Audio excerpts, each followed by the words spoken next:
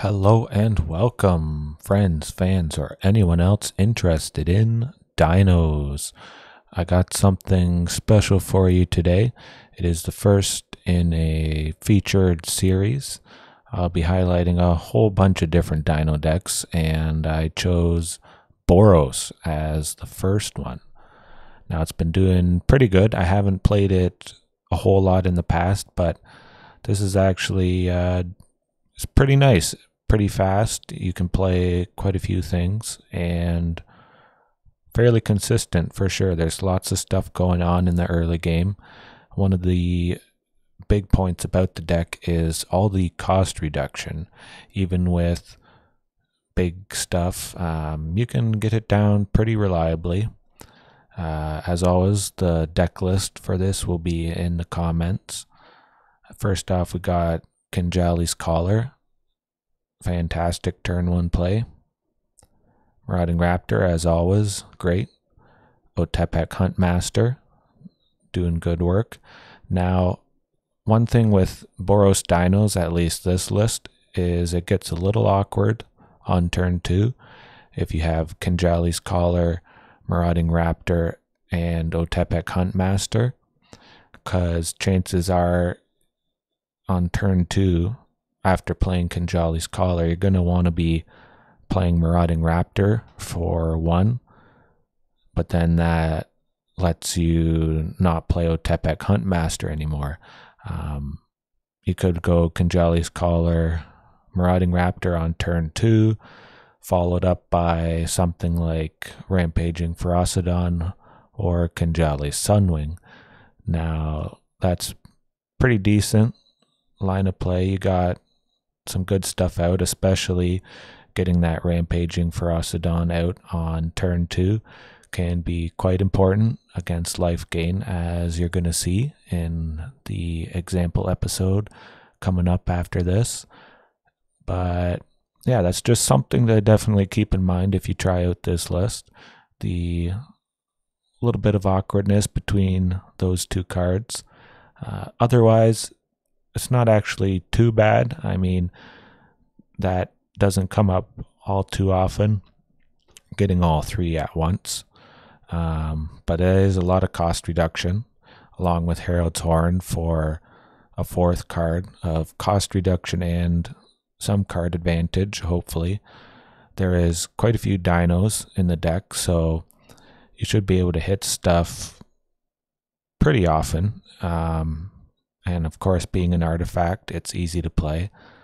And definitely something I'd try out. I may take it out later on, but I looked for something that is good in multiples. And this is definitely something, it feels like it fits pretty good in this deck for sure. Then we got, like you saw, Kinjalli's Sunwing. It's great for stopping some of the combo decks. Neostorm, it does slow down a little bit, possibly enough that you can get a game-winning swing in next turn with everything tapped. Rampaging Ferocidon, shut down the life gain, token strategies. Charging Monstrosaur, great all-around card. Does make good use of all the cost reduction, needing 4 and a red. Etali Primal Storm can be pretty good, hit or miss of course, because you're just going off the top card. Could be interesting with Herald's Horn, looking at the top. Now if it's a creature card, you can reveal it and put it into your hand, but you could leave it on the top, which is pretty interesting. As you see, it says you may reveal it and put it into your hand. So if it's a big creature you want to play, just leave it on top, swing with Etali, and bam, you get Zetalpa, you get Yidaro, you really get whatever you want. So that can be a nice little trick. Herald's Horn and Etali Primal Storm. So something to keep in mind. Nice little combo. Then, of course, Yidaro Wandering Monster. nice turn 2 play in a pinch if you cycle it. Great body all around, makes good use of cost reduction again. And now finally, Zetalpa, Primal Dawn. I've always wanted to use this in some way. It's probably too expensive to be super serious, but I think if you get it down, it's going to be pretty difficult, of course, with indestructible, hard to remove, and great threat. And I'm happy to use it. Land-wise, I'm going with 22. There is so much cost reduction. 22 lands does feel pretty good. 2 plains, 2 mountain.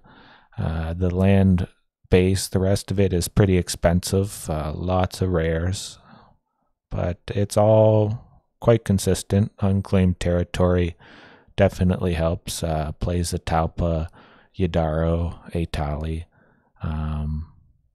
Yeah, overall it's pretty wildcard intensive, but I think you'll enjoy it. You'll see it does pretty good, and it's definitely a great variation I'm happy to add to my repertoire. All right, let's get into some gameplay.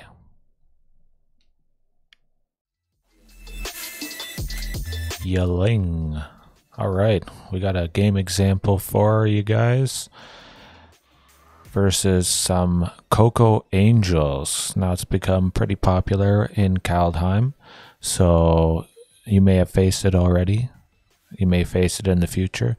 I definitely say there's a good chance of that happening, but for Boros, this is a great highlight of Rampaging Ferocidon, and especially chaining multiple cost reducers to play quite a few dinos in one turn.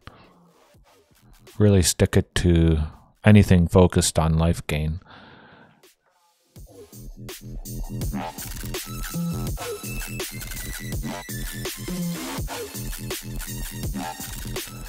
Drawing that Marauding Raptor was just perfect. Finished off everything quite nicely. Next turn we're going to chain Marauding Raptor, Rampaging Ferocidon, and Kinjalli Sunwing. Now, the first two are pretty important in this matchup. Kinjalli Sunwing a little bit as well because of CoCo and sometimes them being able to play quite a few creatures in one turn.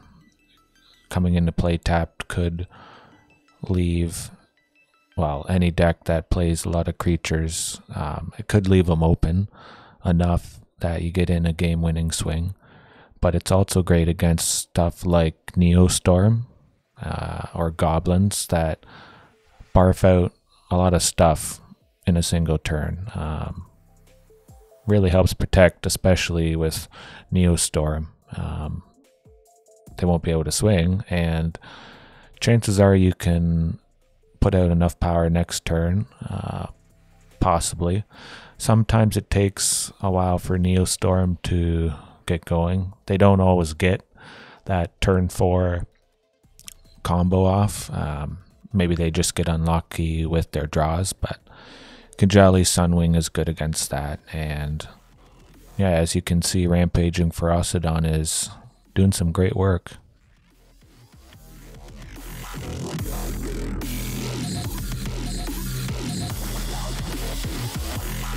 I'm not sure if they misplayed there. I feel like they may have. They really should have hit Rampaging Ferocidon, because that's just shutting down a big part of their plan for sure. They're probably realizing their mistake right now.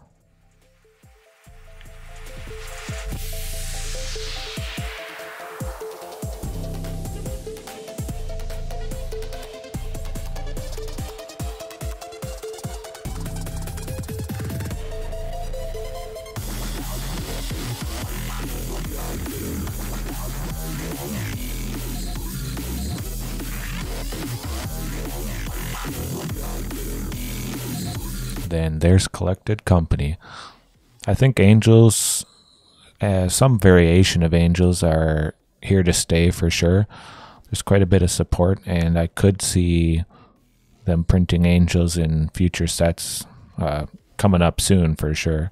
It's a pretty popular creature type, even if, you know, they get one here or there, maybe like a core set sort of thing. And there we go.